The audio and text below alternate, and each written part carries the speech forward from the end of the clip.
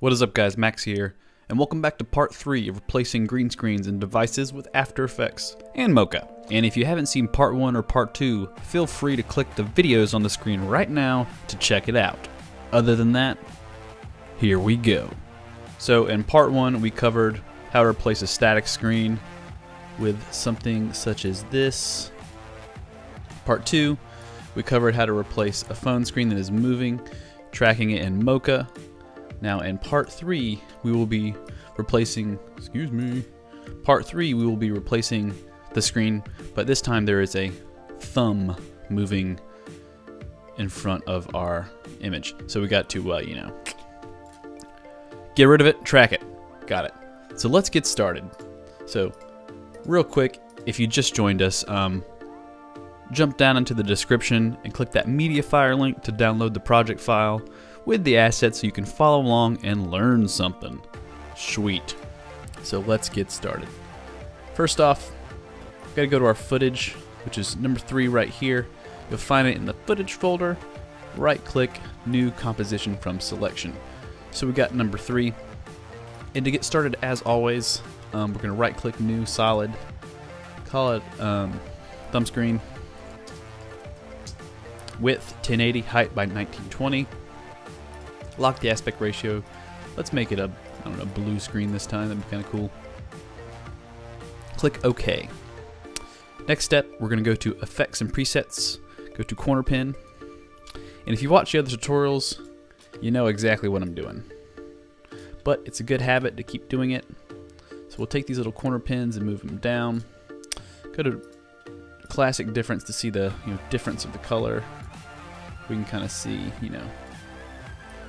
opposites, blah blah blah. Just like that. We don't have to line it up perfectly, as always, it'll get fixed later. But we'll right click, pre-compose the thumb screen layer, do a thumb screen underscore perspective, move all attributes into the new composition, click OK. Double click this, right click, pre-compose this again. Let's go to screen, thumb screen underscore flat. Leave all attributes in thumb screen perspective. Click OK. So if we jump into screen flat, it's a flat screen we can put stuff on. Let's go ahead and type something just in case. Let's do another smiley. Looks good to me. Just throw it on there. Like that. Boom, it's there.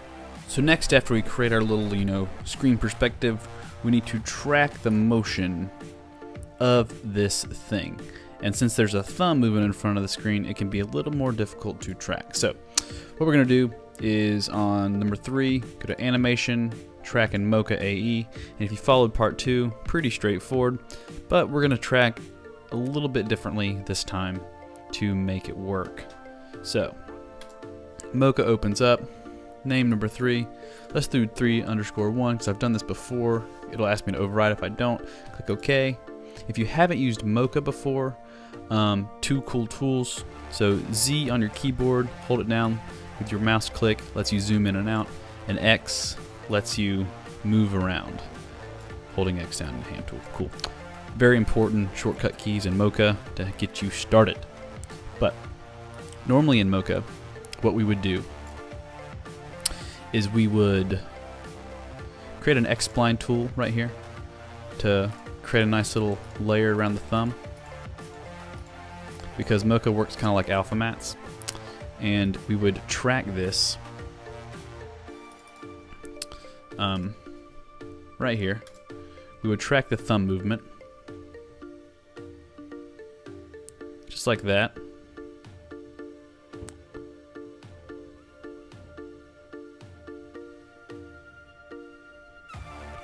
It's tracking its little heart away. It's going pretty quickly too, which is nice. Completely messed up right here, the thumb is gone, which is fine. It's not a terrible thing. But what would happen is you would track this thumb out perfectly where it follows your thumb perfectly. Then you would lock this layer, create a new layer under layer 1 and track the screen, then Mocha would say, hey, we're gonna ignore these pixels of the thumb, but just track the screen. So it would know to track it. But there's a lot of reflections going on in here, a lot of stuff bouncing around. Like this right here is like movement. There's pixels changing, and I think we can avoid this thumb altogether. So we're just gonna delete this layer, completely ignore it, and we're gonna track other data inside of our composition to help us track Mocha. So we'll click this little X right here. The first thing we're gonna circle around is right here. We're gonna track this. We're gonna put this around this, right click, then you click your X plus, and we can start putting in new data to track. So we're gonna zoom out a little bit, zoom out, X plus, and we're gonna go actually around this hand, because if you watch the footage back that you downloaded, this hand never moves at all. So this should be some really clean data that stays in perspective for our phone. Okay, now if we go to the top, the entire side of this phone is a hard silver line that never changes. So I think we can put a track around this. Just like that. And don't worry if the others overlap. It's not going to hurt them at all. But I did see in the corner right here where this reflection right here was changing, and it can really mess you up because it's changing. We'll do another plus, because this is actually a hard line at the top that we can track that data right across here from the top. Right there, right click to end that, and then move down. And yeah, I think we could use this as our tracking data. I think this will work. Next up, we need to click this little button right here. It creates like a little, turns our square on. There's the original right there. Move these corners up to here. If you followed part 2, you'll know exactly what we're doing right now. And as we track along, we can always add more tracking data from the beginning to really help sell this, or track it. Because Mocha's pretty smart, and you can use turn the grid on to see it. You can use some pretty nifty tracking points or data to analyze. So change the minimum pixels to 90%, turn perspective on, and yeah, from here we can start tracking, and we can kind of watch as we go to see how well it does. So let's track forward, and there is no track around this thumb right now, so we don't have to worry about it. And there's other tutorials online that use Mocha like this, and it uses a subtract of the thumb or whatever else, and it can get really annoying. But if you're really clever, you can track other parts of the phone to help you along your way. And if you look, so far so good. Our box is staying right around, and there's a big movement just now, and it worked. And it's looking really good. The track is really clean right now. Another big movement, and it followed it. We're getting a lot of data from this hand, this corner up here. And I did it this way just so you know that you don't always have to track the screen. You can track other things in the image or the way it moves to find data points. So if you'll see in like a behind the scenes movie thing, there's like a blue dot on the wall or a green screen with X's. They're using the X's as tracking points. And we use this circle. We used the side of the phone right here. And this is pretty spot on. It looks really good so far. And it looks like we've done it. So let's watch it back. Our screen looks, I'm gonna go ahead and say, I'm not gonna say perfect, but it's really, really good. I think right here it falls off a little bit in this little corner. You can see the corner kind of scooting in that line. Really simple. What we're gonna do is we're going to start at the beginning. Go to adjust track, click our bottom left layer, zoom forward to where it starts to move. Let's just, you know, zoom in. Come on. Move over and just move this. We're adjusting our track, so by the end it's perfect. So yeah, adjust your track, click adjust track, go to that corner that kind of fell off a little bit, start from the beginning, zoom forward and adjust it. Just move it over a tiny bit. Once that's done, let's zoom out. Click this button right here, push this to push the surfaces, create these yellow lines. Then you click export tracking data, click the middle option After Effects corner pin, click copy to clipboard. You can minimize Mocha now, jump back into your composition, what we created before, the smiley face. Now Command V to paste these pixels onto your screen. And then what we're going to do is we're going to lock this layer, jump into thumb screen perspective.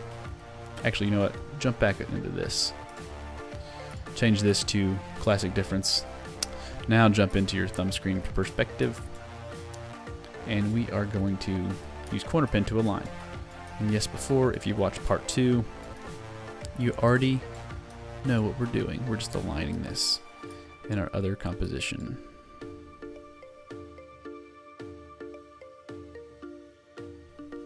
All right. Looks pretty aligned. Exit out. Unlock this, jump back to 3, click play, or change this back to normal, and click play.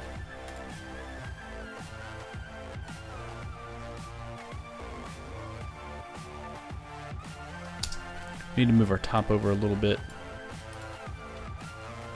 Jump into the screen perspective real quick. I can kind of tell. Move this over right there. Click play. You can see the screen falls in right here a little bit, but it's not going to be anything anybody notices. Not a perfect track in the world, but it's not going to be detrimental. So, next up, we need to get rid of this green screen so we can drop the thumb under it. So what we're going to do, real quick and dirty, is go to Effects and Presets, go to Keylight. Keylight 1.2, drop it onto here. Pick whip the green, and it looks dirty real fast. Everything looks all buzzy. What you're going to do is go to Combine Matte, drop down your screen matte, go to Hard Color, clip your black a little bit up, I don't know, 24, move 67 down to like 40, go to Final Result. Now we're back to that. Right there. Looking pretty good. And what I would do also is I would Command D, duplicate this footage, hide the under layer, and then what we're going to do is actually turn Keylight off. We're going to create a mask from frame 1.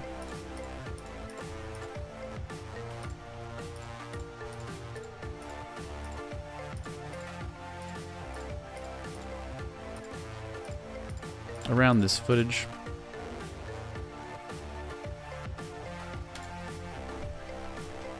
And what we're going to do is drop this down and we're going to track mask. So right click, track mask, track forward. We're tracking the mask. And the reason we're doing this is just to kind of, we'll take, copy and paste this Keylight onto this top layer. Take Keylight off of the bottom layer. Turn it back on. Drop it down below that, turn our screen on.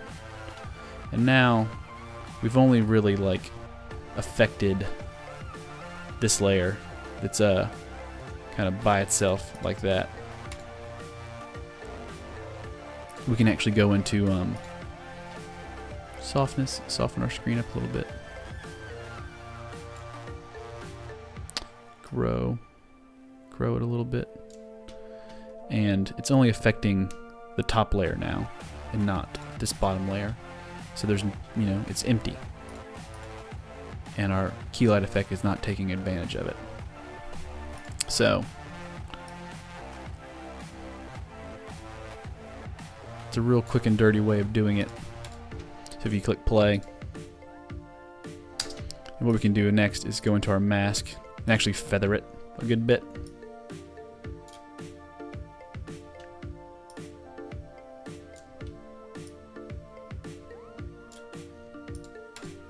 So it blends really well with the background.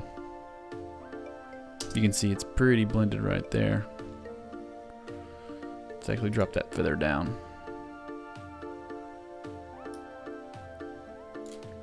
"56 pixels is pretty much spot on.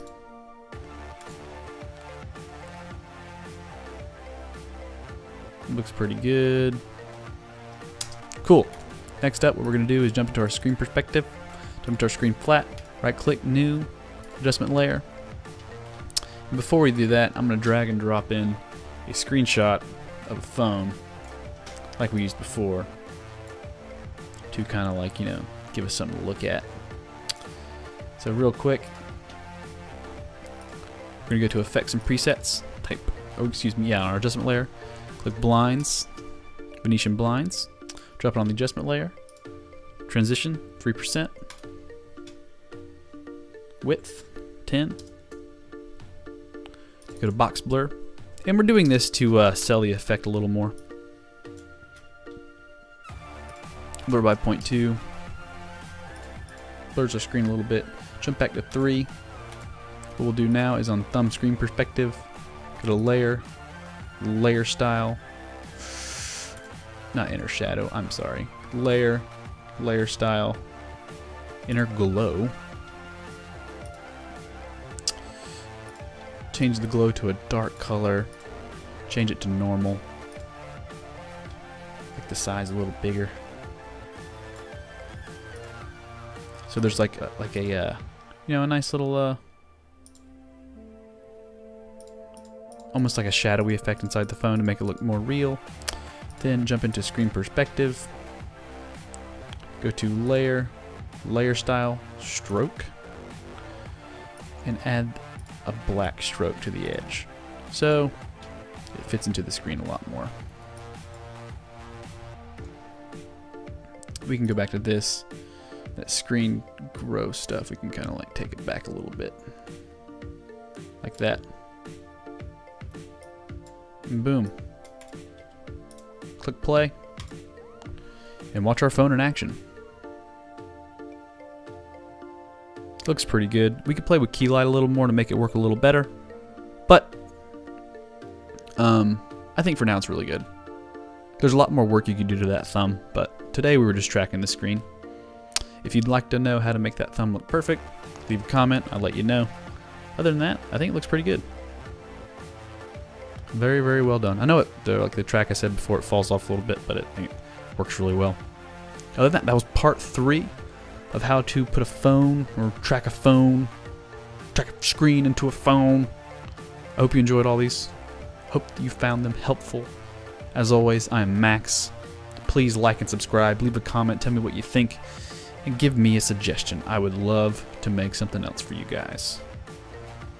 As always, take it easy, have a great week, and I'll catch you next time. Peace. Oh yeah, and check out part 1 and part 2 if you haven't already. Other than that, whoop whoop. Take it easy, lemon squeezy. Oh, that's weird. Whatever.